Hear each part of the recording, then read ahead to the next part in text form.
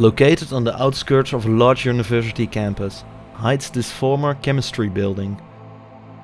Many students have learned to be a chemist in this building ever since it opened, back in 1945. Nowadays the students are long gone, as the university has left this historic structure behind.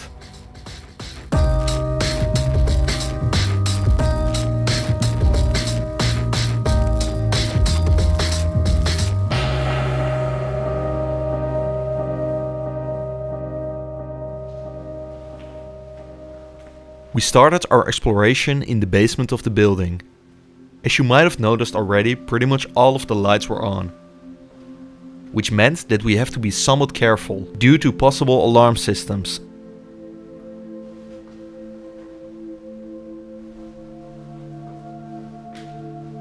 We also had a sneaking suspicion that we weren't alone in the building.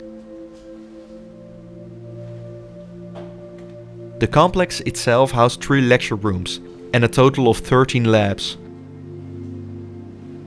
Our goal for this exploration was to see all of the 3 lecture rooms and hopefully find a couple of relatively intact labs. So let's start our journey. The first thing we came across was this former lab. This room contained this beautiful natural lighting. Unfortunately, the lab was already completely stripped. Let's move on further, deeper into the building. The building itself contains a lot of separate wings, making it kind of like a maze to navigate through.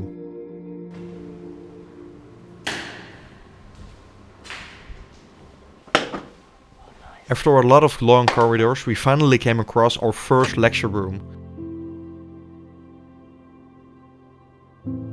This is one of the smaller lecture rooms of the complex. Despite this, the size didn't make it any less interesting though. The history of the complex started all the way back in 1936, when the first designs were made. After this, the construction started on the large new complex. The design chosen was 1930s modernism. During the Second World War, the construction was stopped due to a shortcoming of materials. The building was eventually opened in 1946. In the center of the compound, the largest and most grand lecture hall could be found. We were quite keen to find this one, as it was one of the most impressive parts inside the building. Unfortunately, most doors were locked. The central hall is located right above the main entrance, which also made things a lot harder to navigate. Here you can see that a bike was parked inside the building, which could mean that someone was inside right now. We decided to not risk it yet. We still had quite a lot to see here. This intact lab, for example. Right here, countless of classes were given throughout the years.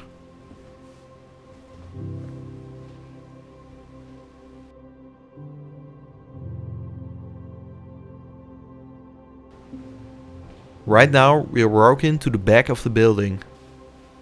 In the back a lot of labs were located according to the floor map of the building. So let's check it. But we first stumbled on yet another lecture hall.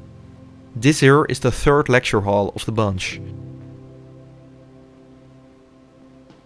This one is also just a bit larger than the one we've seen before.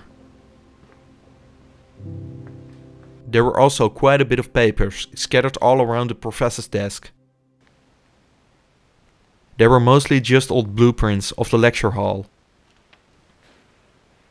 After the war, the campus expanded heavily due to an increase in student enrollment, which caused that the just finished chemical building was already too small. So a new level was added right on top of the existing building. Throughout the years, the building expanded slowly with the addition of new wings.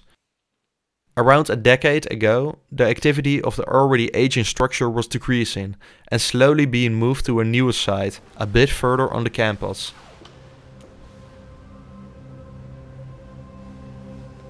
The last part we wanted to see was our main goal.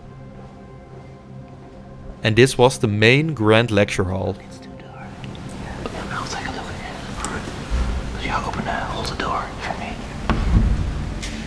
But we had to be careful, because this was exactly at the main entrance of the building. Alright, let's sneak to the entrance of the lecture hall.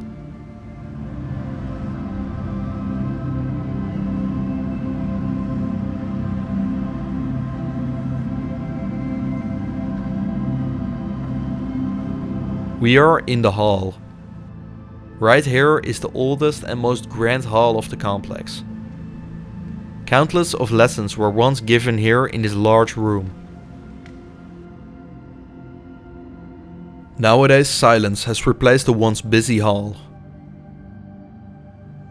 With this we will also finish our exploration.